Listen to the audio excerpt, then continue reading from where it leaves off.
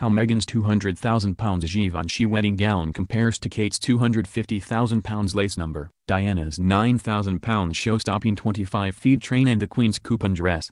Meghan Markle walked down the aisle wearing a custom silk Givenchy wedding dress, a gown so stunning that it made Prince Harry cry. The bespoke creation is estimated to have cost £200,000, including £78,000 for custom-made fabric and £4,000 for fittings. The veil was made from silk tulle with a trim of hand-embroidered flowers and silk threads and organza, while the look was completed by a Cartier bracelet and earrings and a Queen Mary diamond bandeau tiara, loaned to her by the Queen. Meghan chose acclaimed British designer, Claire Waite-Keller, 48, from Birmingham, the first female artistic director at the historic French fashion house Givenchy, to design her dress after meeting in early 2018. But how did her dress stack up against her new royal in-laws? Kate Middleton. Kate famously wore a Sarah Burton for Alexander McQueen lace dress when she married Prince William in 2011 and became the Duchess of Cambridge. When Kate married Harry's brother Prince William back in April 2011, the wedding dress cost a phenomenal £250,000, making it the fifth most expensive dress of all time.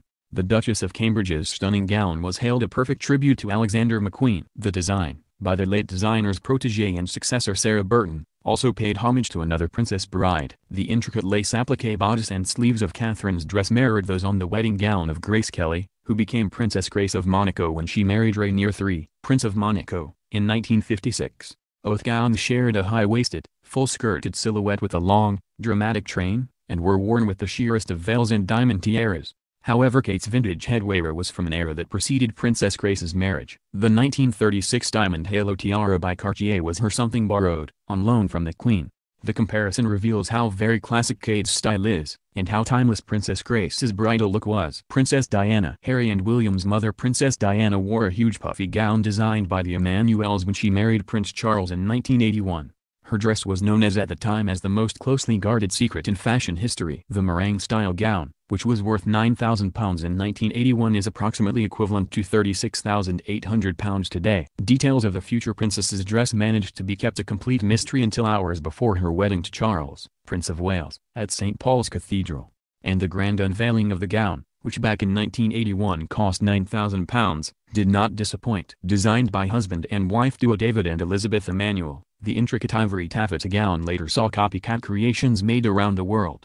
However, with the elaborate embroidery, 10,000 pearls and a 25-foot-long train, it is difficult to even come close to replicating her beautiful bridal look. For designers Elizabeth and David Emanuel, in their late 20s and not long out of fashion school, it was a career-defining moment. Months earlier, in March 1981, Buckingham Palace had announced, to widespread surprise, that the Emanuels had been asked to design the dress Lady Diana Spencer would wear to marry Prince Charles. It was the commission of a lifetime to make the dress of the century. Queen Elizabeth II. Queen Elizabeth II's wedding dress has been hailed as fresh and timeless 70 years on from when she walked up the aisle on November 20, 1947. The Sir Norman Hartnell gown with its fitted bodice and intricate embroidery was perfect for the young 21-year-old princess to marry Lieutenant Philip Mountbatten. The Duchess ivory silk satin creation took royal couturier Sir Norman and his team 3 months to finish. With a heart-shaped neckline with scalloped edge, the gown was decorated with 10,000 seed pearls, glittering crystals, and featured an intricate 13-feet star pattern train. Embroidered with roses, star-shaped flowers and wheaten pearl, crystal and appliques of transparent tulle, its floral design was seen as a symbol of growth and regeneration after the hardships of the Second World War. On the day of the wedding at Westminster Cathedral, the seamstresses who worked tirelessly on the gown were given a prime spot outside Buckingham Palace as a reward. The Queen, like all British brides in the post-war days, was given 200 extra clothing coupons from the government towards her wedding trousseau. Women across the UK, keen to ensure Princess Elizabeth would have the dress of her dreams, sent their own coupons to the young royal to help out.